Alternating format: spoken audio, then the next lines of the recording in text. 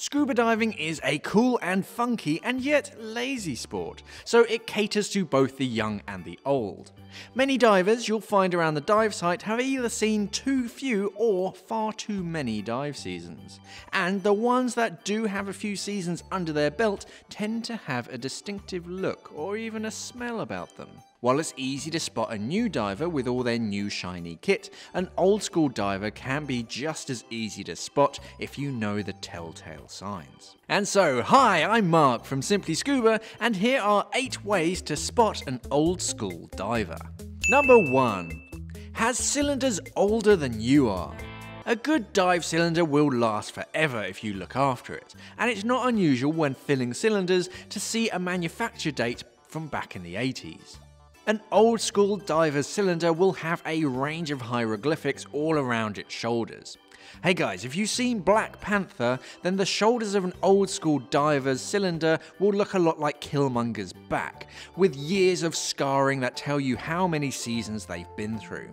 And bear in mind that cylinders in the UK only have to be tested every 2.5 years. Number 2, their gear is so faded. Remember the 80s? I don't.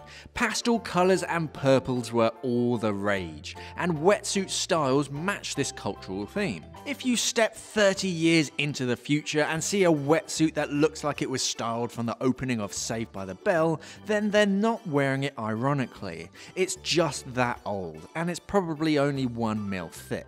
Believe it or not, that BCD was black when they bought it, but now it's patchy shades of brown. But they have the mentality, if it ain't broke, don't fix it, or upgrade it to something lighter, better, or just this season's black.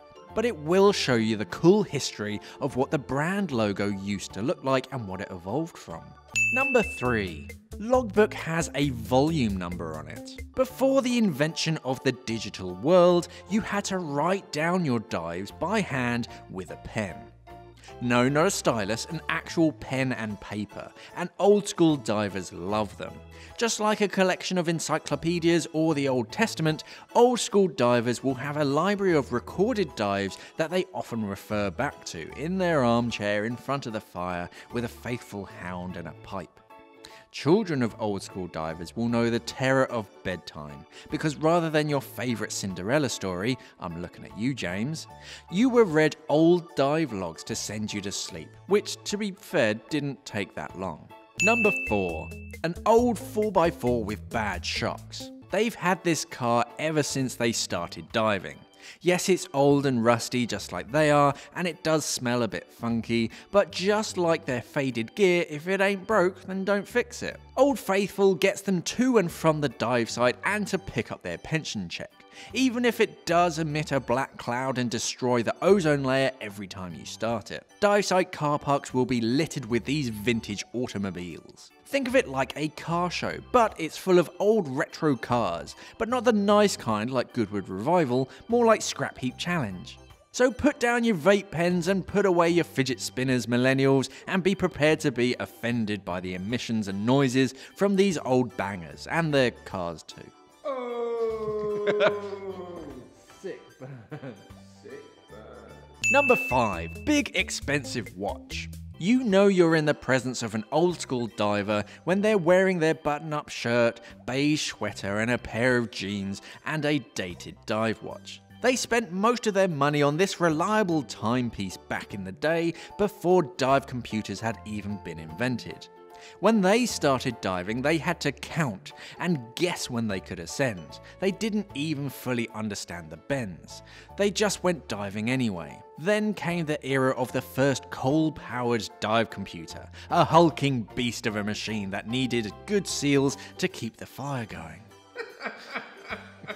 You had to stoke the fire with a special-made manometer.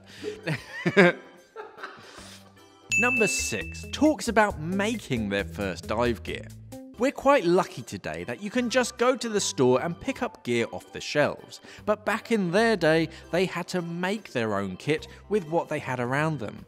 It wouldn't be unusual for a diver to have dive kit assembled from an old road sign, propane tanks and some plumbing parts borrowed from the kitchen sink. Wetsuits were knitted, just joking, but not that much.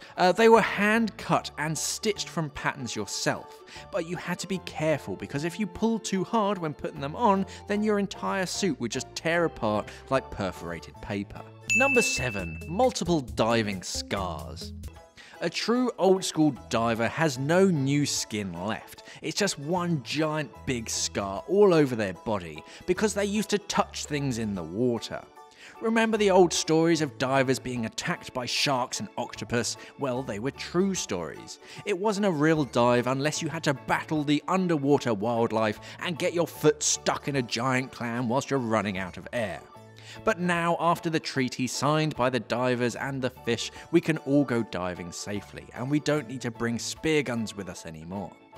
Let's tickle this shark, they'd say, and ride this sea turtle. They were always touching stuff in the water back in the day.